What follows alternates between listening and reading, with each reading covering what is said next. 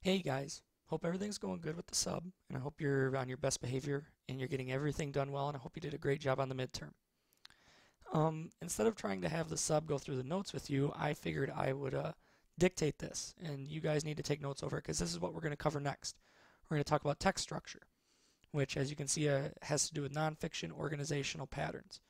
Basically, how text is structured, how it's put together.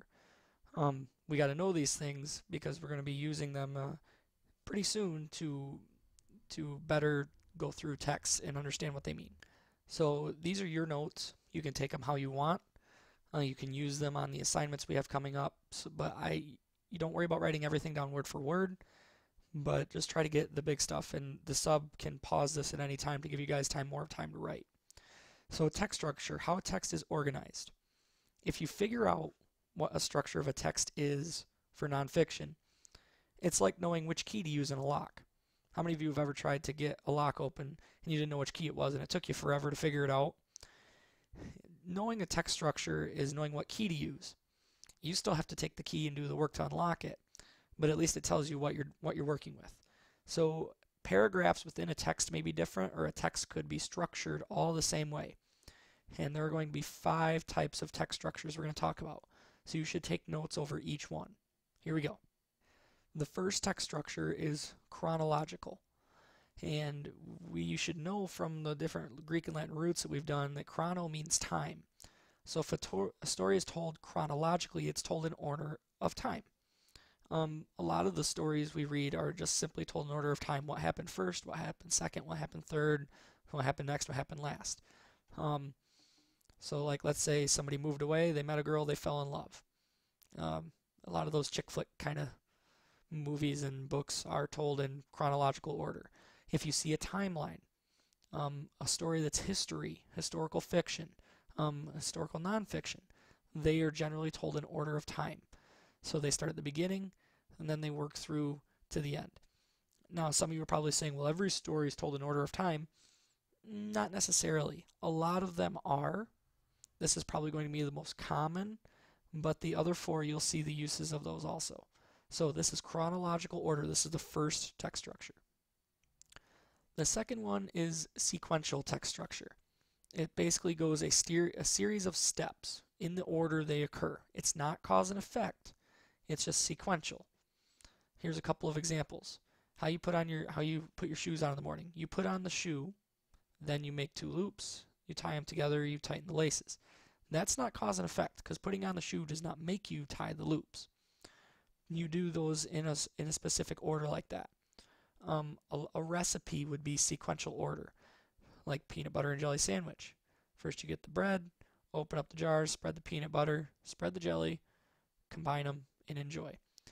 These do not have to take place at any specific point in time. Time is not important in a sequential story. So, like the last text structure was sequential. It just it told you the time. It told you when things happened. In chronological. For a sequential story, the time doesn't really matter. This could take place yesterday, it could take place tomorrow. It's just the steps have to be in that proper order. So that's sequential. That's the second text structure. All right, the third one is one that we're all pretty familiar with. It's cause and effect. Chain of events, a series of events. One thing causes another thing to happen, which causes another thing to happen, so on and so forth. A lot of the stories we read, especially in nonfiction, are told in cause and effect. Um, you guys are pretty familiar with it, but I don't know if you're as familiar with this. There can be one effect that had many different causes that combine to make that. So let's say you don't feed your dog, you don't pet your dog, you don't love your dog. That could cause your dog to run away. So you could have multiple causes have a single effect. You can also have one cause has multiple effects.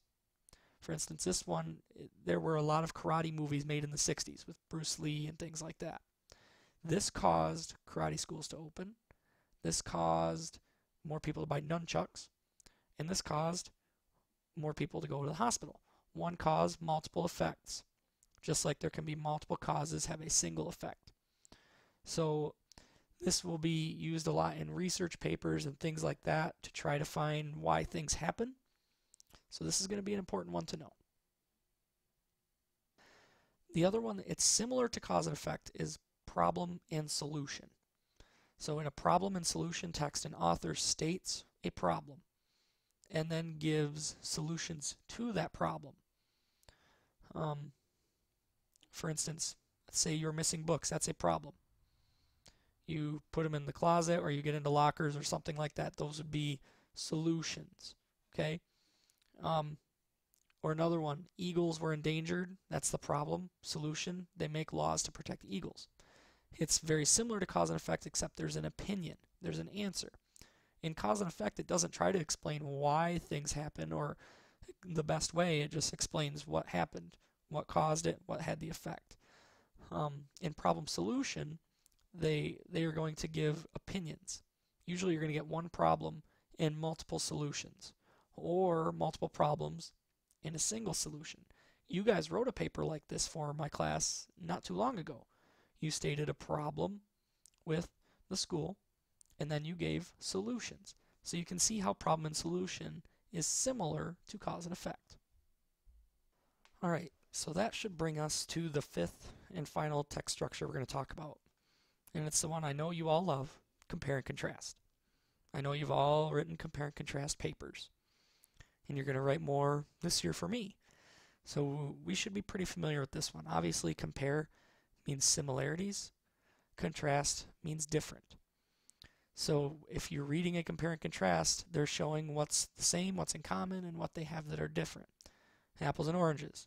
They're both fruits, they both have seeds, they're both healthy. Similarities. They're different colors, different tastes, different locations. Those are some differences. We read some compare and contrast papers. You're going to be writing some. So that's the fifth text structure. So to review, you should have chronological, sequential, cause and effect, problem solution, compare and contrast. So you should have notes on all five of those. And what we're going to be doing now, we're going to look at some graphic organizers that we're going to use, and then we're going to do a few examples of each one. So use your notes wisely the next few minutes. Don't worry about writing these down right now. I just want to show you some of the different graphic organizers we can use. For something that's in sequential order, you could have the event and then you could list the steps in order. If you had something that was cause and effect, you could have the cause and effect and then the little arrow cause and effect, and it kind of goes back and forth. For compare and contrast, you could obviously the Venn diagram is something we're all used to. How many of you know what a Venn diagram is? Raise your hand. So pretty much all of you. So remember, it's the two circles that overlap each other. So this is another way to display that. Problem solution. You have a problem. These are the problem solutions right here. Descriptive. We're not going to use this one that much, so you don't have to worry about that. But just realize that we are going to be using these graphic organizers this year. All right, so we're going to practice now. The first few we're going to do today are easy ones. We're not going to do the hard ones till I get back. But what I want you to do is read the paragraph, and the sub can pause at the end of the. When I say pause, the sub is going to pause it and let you guys read it. Then you guys are going to try to figure out what text structure it is, and then write it down. And then we'll talk about the answer real quick. So, are you ready to go? No? Too bad. We're going anyways. Here we go. All right, so go ahead and read this one, number one, about deviled eggs. And the sub can go ahead and pause it and read it, and then play when you guys are ready to talk about it. All right, so what do you guys think? Hopefully you said it is sequential. Oops, better change color on that. It's sequential. There we go. So as you guys hopefully can see, it went in order of time. It could have said first pop out, then add mayonnaise, mustard powder, then fill, finally cover. So it goes in order of time. It's not cause and effect, because popping out the egg yolks does not make you add mustard. It just tells you what order you're doing the steps in. All right, let's try another one. All right, so go ahead and read this one, Sporks at Ericsson, and go ahead and pause it, and then talk about it, and then hit play when you're ready. All right, you got it? What do you guys think it was? Go ahead and just blurt it out real quick. Right, it is compare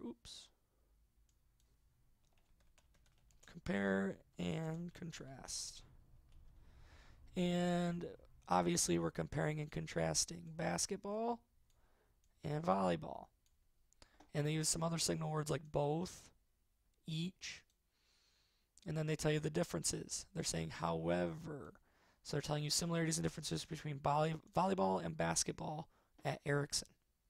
All right, let's do the next one. All right, number 3 is called the lazy student. And hopefully that does not describe any of you right now. But go ahead and read this one, talk about it, and then see which text structure you think it is. All right, we got it. This one maybe was a little trickier, but hopefully you said it was chronological. It was told in order of time. He started off the day when Tim woke up, then he went to school, but he didn't do any work. The days passed, so time is passing. Mr. Morton called Tim's house. Tim still wouldn't do any work, and then Tim failed.